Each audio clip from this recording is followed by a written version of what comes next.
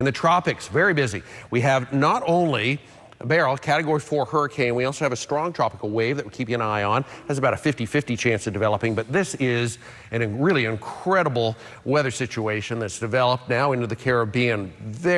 Just really a textbook major hurricane here, very symmetrical. You see a well-defined eye, essentially no wind shear, no dry air getting entrained near this. Just cold cloud tops to, very, very cold cloud tops, really well protected with the bright red cold cloud tops in all quadrants. There's sometimes in hurricanes like this, you'll start to see dry air get entrained near the center. It's certainly not the case with this one. And the central pressure has been falling for the last few hours, slowly, which is usually what happens is when there's a pressure drop in a hurricane, about 4 to 6 hours later, there's an increase in the wind speed. It's kept at 150 miles an hour.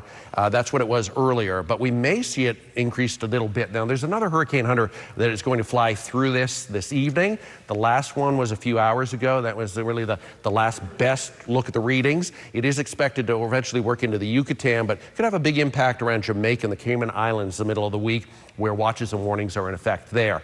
The hurricane hunters, as I said, they fly a crisscross pattern. They found flight level winds around 170 miles an hour, and that central pressure, as I mentioned, it was 946 with that flight. It's down to 944 now in the latest advisory. So as the pressure falls, sometimes we see a bump in the wind speeds a few hours later. And we also have another invest, as I said, about a 50-50 chance of developing. It looks like it'll take the same track as our other system, though, Beryl, so it won't have any impact here. Very unusual to say, July 1st, typically, and we don't get many hurricanes or tropical storms in the month of July, but we typically see them in the Caribbean, the Gulf of Mexico, and off the Bahamas and off the Carolina coastline, and perhaps in the eastern the Caribbean, but that is rare.